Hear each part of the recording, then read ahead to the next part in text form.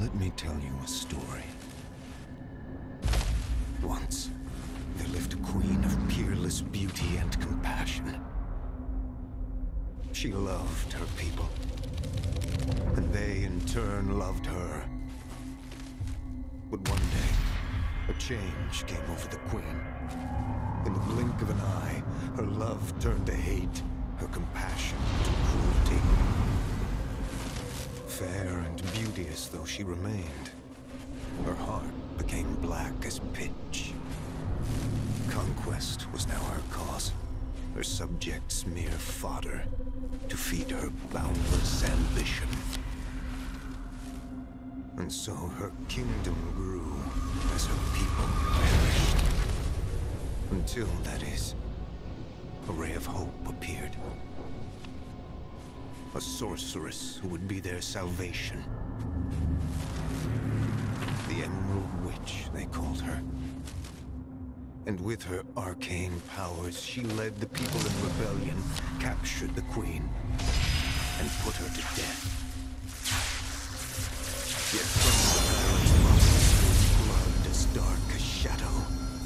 And from this wicked ichor, the myriad fiends of the world were born. And that is the story of the Shadow Blood Queen. Some call it a parable, a myth, a fairy tale, and I wish it were. But she is as real as you and I. And she is coming. Her resurrection is nigh. You know what must be done. She cannot be allowed to return. She must not reclaim her throne.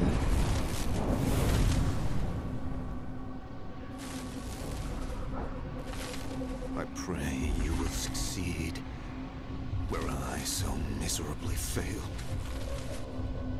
You are our last hope, Cloud. I await you at the haunted hotel. You must hurry.